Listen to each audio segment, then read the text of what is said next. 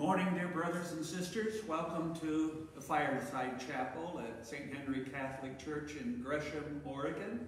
My name is Father Charles Zock. This is Tuesday of the 14th of Ordinary Time, and our votive Mass will be for evangelization of peoples. Let us stand as we begin in song with Psalm 84.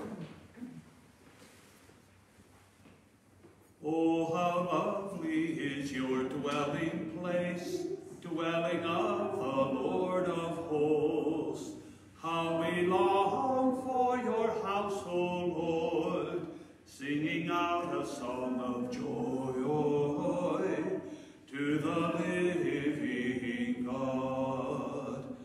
Even sparrows find a home with you, and swallows lay their young to rest. Blessed are those who dwell in you and sing your praise, O God. Oh, how lovely is your dwelling place, dwelling of the Lord of hosts. How we long for your house, O Lord, singing out a song of joy to the living God.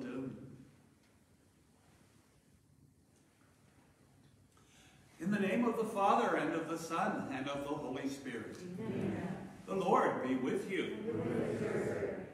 As we celebrate today the evangelization of peoples, we have a gospel to remind us that the harvest is great and the laborers are few.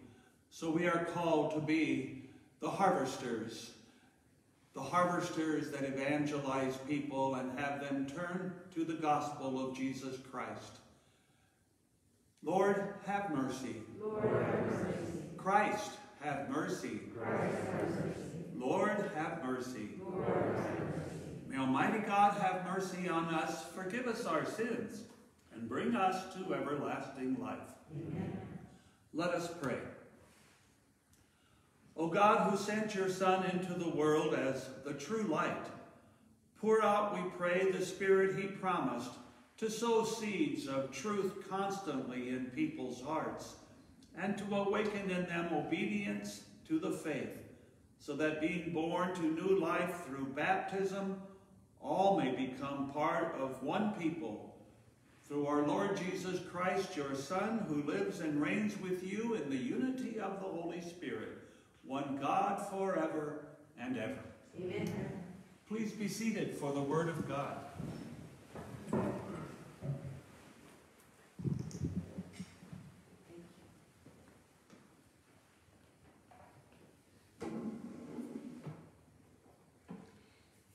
A reading from the book of the prophet Hosea.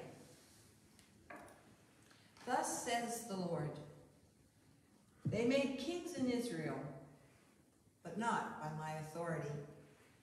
They established princes, but without my approval. With their silver and gold they made idols for themselves, to their own destruction. Cast away your calf, O Samaria, my wrath is kindled against them. How long will they be unable to attain innocence in Israel?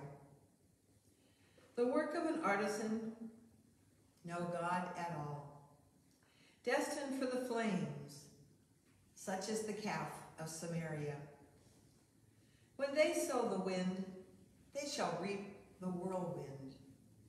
The stalk of grain that forms no ear can yield no flour, and even if it could, strangers would swallow it. When Ephraim made many altars to expiate sin, his altars became occasion of sin.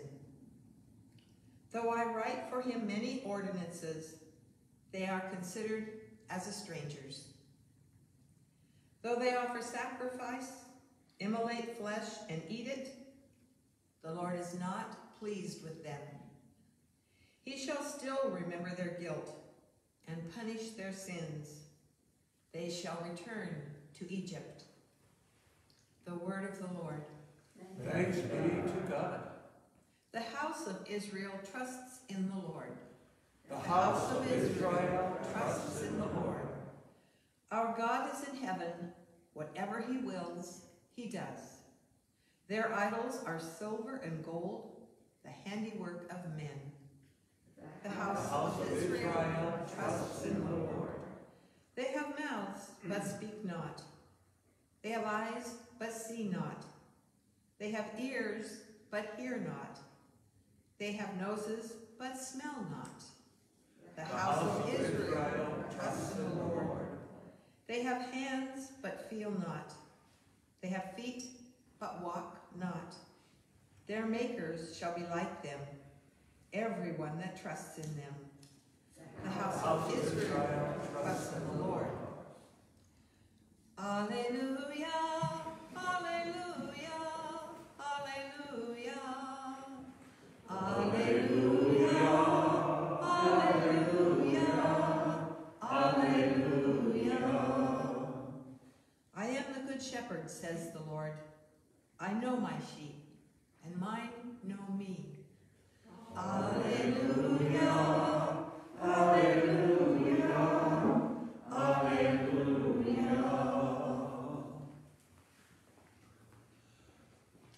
The Lord be with you.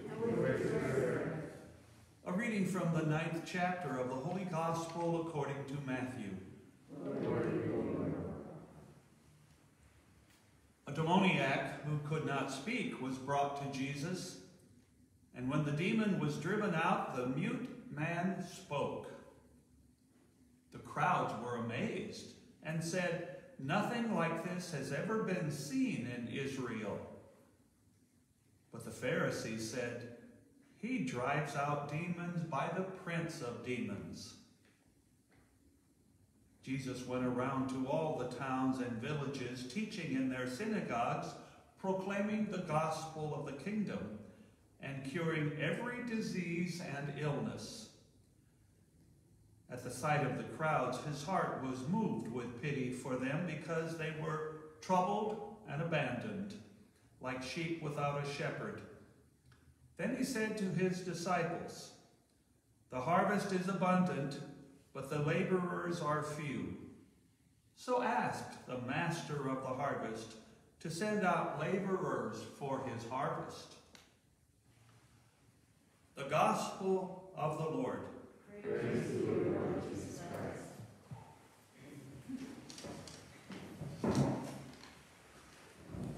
We turn to Psalm 115.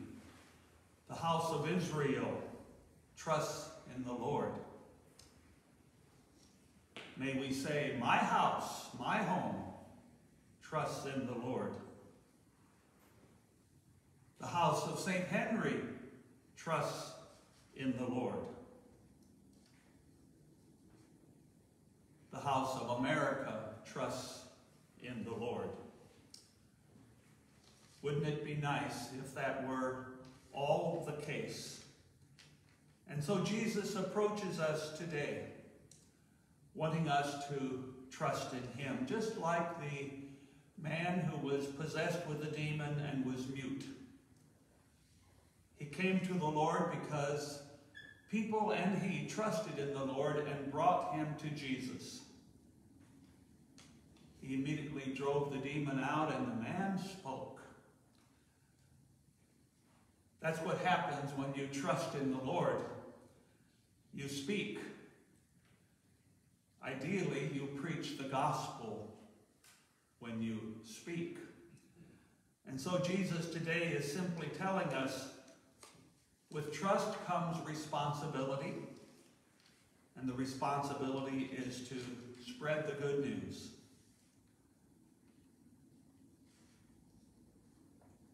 The gospel said people were troubled and abandoned. Maybe sometimes we feel like that. Sheep without a shepherd. And Jesus comes and cures every illness for those whose house trusts in the Lord. Today I hearken to the serenity prayer as we call upon God, grant me the the serenity to accept the things I cannot change, the courage to change the things I can, and the wisdom to know the difference.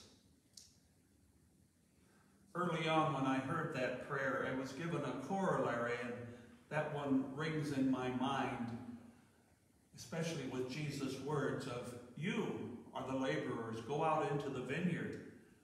The corollary reads, "Lord, grant me the serenity to accept the person I cannot change, the courage to change the person I can, and the wisdom to know that person is me." It rings home. So do we indeed consider ourselves a house that trusts in the Lord? And then we will know that we are then sent to spread the good news. Once mute, we can now speak and declare the gospel, the good news. Let us stand and make these petitions to our Heavenly Father.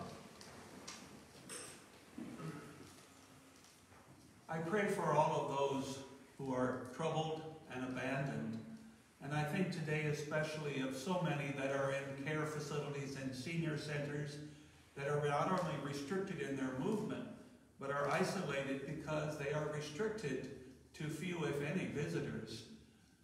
We pray for them. We pray to the Lord. Lord, hear our prayer. And we pray today for individuals in our parish family who suffer from very ill health. We remember Jean and Dale. And today we pray for Rod Spring, who will have open heart surgery tomorrow and will be anointed today. For all of these, we pray to the Lord. Lord, hear our prayer.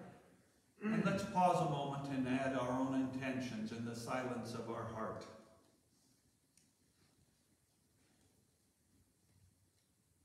And we pray, Lord, for serenity, courage, and wisdom of heart through Christ our Lord. Amen.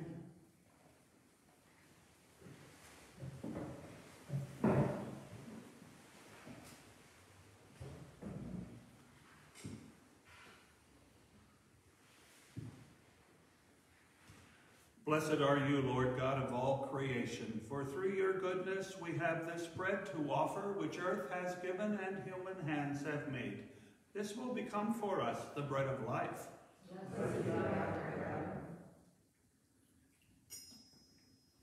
Through this mystery of water and wine, may we come to share in the divinity of Christ, who humbled himself to share in our humanity. Blessed are you, Lord God of all creation, for through your goodness we have this wine to offer, fruit of the vine and work of human hands. This will become our spiritual drink. Blessed be thy prayer. Lord, wash away my iniquity, cleanse me of my sin.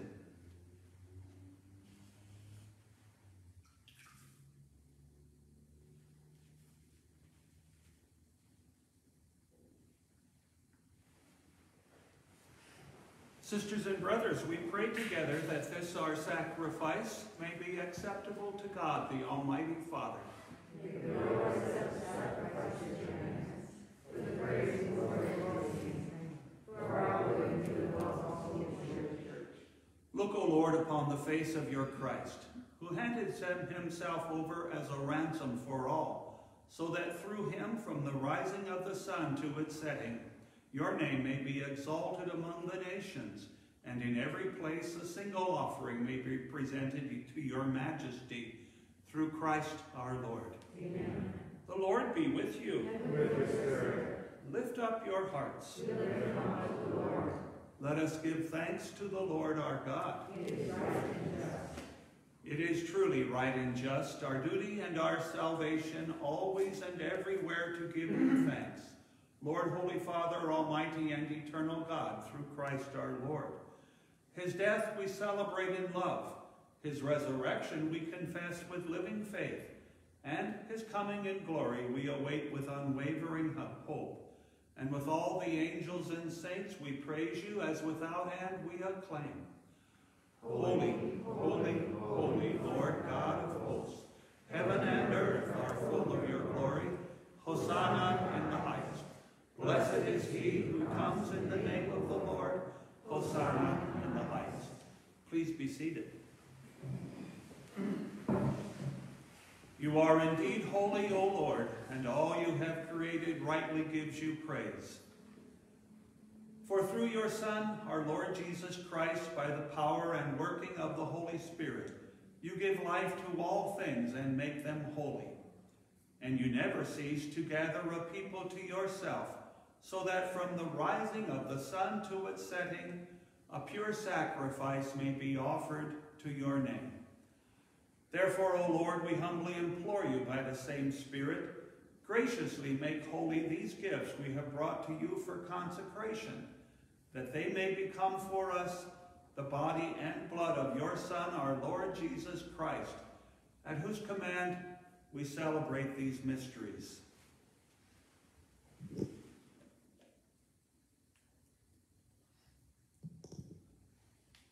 For on the night he was betrayed, he himself took bread, and giving you thanks, he said the blessing, broke the bread, and gave it to his disciples, saying, "Take this, all of you, and eat of it, for this is my body, which will be given up for you."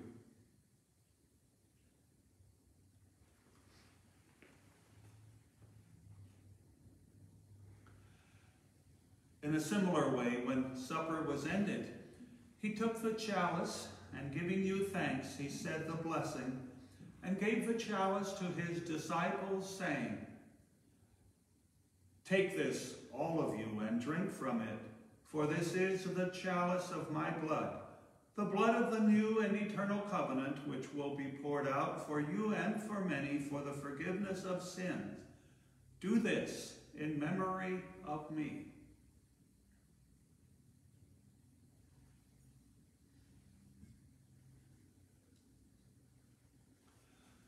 The mystery of faith. When we eat this bread and drink this cup, we proclaim your death, O Lord, until you come again. Therefore, O Lord, as we celebrate the memorial of the saving passion of your Son, his wondrous resurrection and ascension into heaven, and as we look forward to his second coming, we offer you in thanksgiving this holy and living sacrifice. Look, we pray, upon the oblation of your church, and recognizing the sacrificial victim by whose death you will to reconcile us to yourself, grant that we who are nourished by the body and blood of your Son and filled with his Holy Spirit may become one body, one spirit in Christ. May he make of us an eternal offering to you, so that we may obtain an inheritance with your elect, especially with the most blessed Virgin Mary, Mother of God, with Joseph, her spouse, with your blessed apostles and glorious martyrs, and with all the saints on whose constant intercession in your presence we rely for unfailing help. May this sacrifice of our reconciliation, we pray, O Lord, advance the peace and salvation of all the world. Be pleased to confirm in faith and charity your pilgrim church on earth, with your servant Francis, our Pope, and Alexander and Peter, our bishops, the order of bishops, all the clergy, and the entire people you have gained for your own. Listen graciously to the prayers of this family whom you have summoned before you. In your compassion, O merciful Father, gather to yourself all your children scattered throughout the world. To our departed brothers and sisters, and to all who were pleasing to you at their passing from this life, give kind admittance to your kingdom. There we hope to enjoy forever the fullness of your glory, through Christ our Lord, through whom you bestow on the world all that is good. Through him, and with him, and in him, O God, Almighty Father, in the unity of the Holy Spirit, all glory and honor is yours forever and ever. Amen. At the Savior's command and formed by divine teaching, we dare to say, Our Father, who art in heaven, hallowed be thy name.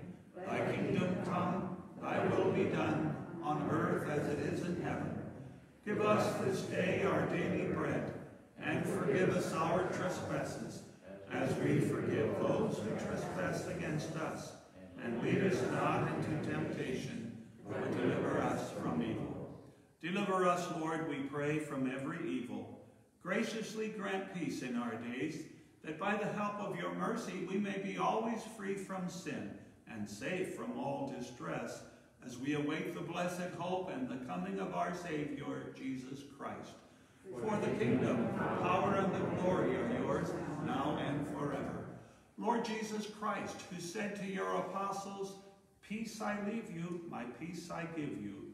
Look not on our sins, but on the faith of your church, and graciously grant her peace and unity in accordance with your will, who live and reign forever and ever. Amen. May the peace of the Lord be with you all. And with your spirit. Let us share a sign of peace. May this mingling of the body and blood of our Lord Jesus Christ bring eternal life to us who receive it. Lamb of God, you take away the sins of the world, have mercy on us. Lamb of God, you take away the sins of the world, have mercy on us. Lamb of God, you take away the sins of the world, grant us peace. Behold the Lamb of God. Behold him who takes away the sins of the world. Blessed are those called to the supper of the Lamb. Lord, I am not worthy that you should enter under my roof, but only say the word, and my soul shall be healed.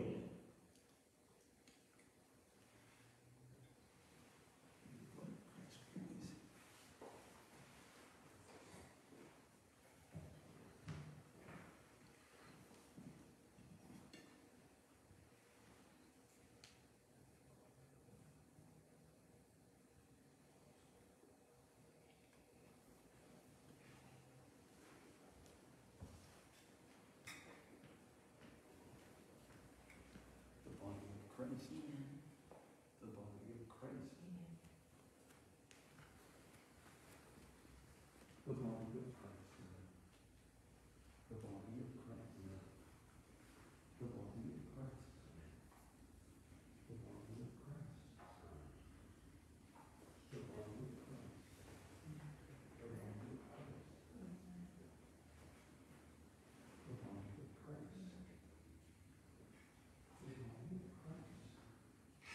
The body of Christ. The body of Christ. The body of Christ. My Jesus, I believe that you are present in the most holy sacrament. I love you above all things, and I desire to receive you into my soul. Since I cannot at this moment receive you sacramentally, come at least spiritually into my heart. I embrace you as if you were already there, and unite myself wholly to you. Never permit me to be separated from you. Amen.